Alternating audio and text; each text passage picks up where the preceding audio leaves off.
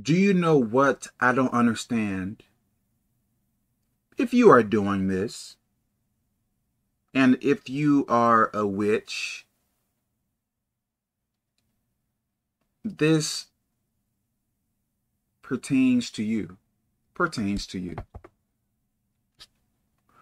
If you are going around cursing people, cursing people's marriage, cursing people's finances, cursing people's whatever,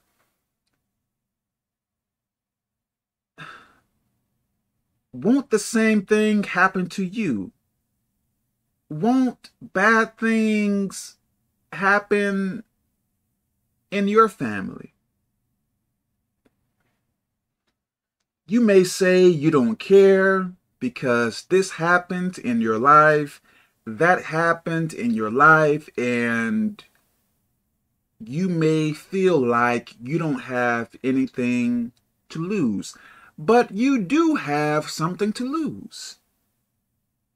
Where are you going to be for eternity? Do you think Satan is going to keep his word?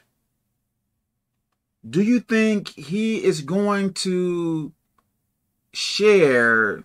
I guess he may have told you he is going to share his kingdom with you. But do you think that is really going to happen? And what kingdom does he really have anyway?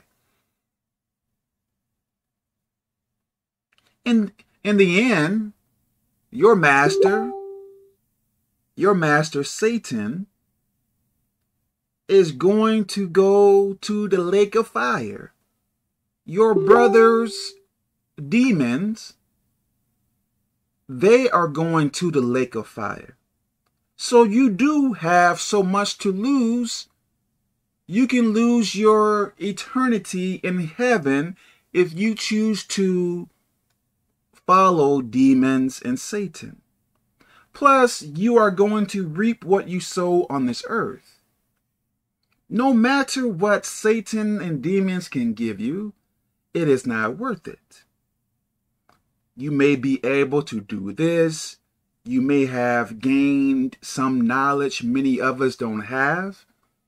But making allies, I guess, with demons, how is it going to turn out well for you? Do you think while you are living, they may be able to use you, but are they able to use you when you are dead?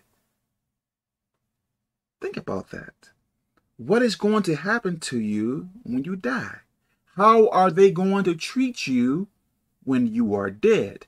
Yes, you may say you don't care right now, but I believe you will care. And I believe you will regret everything you have done and said on this earth. So give your life to Jesus Christ right now while you still have the chance. There is no point in playing around. Turn your life over to him right now. In Jesus' name, amen.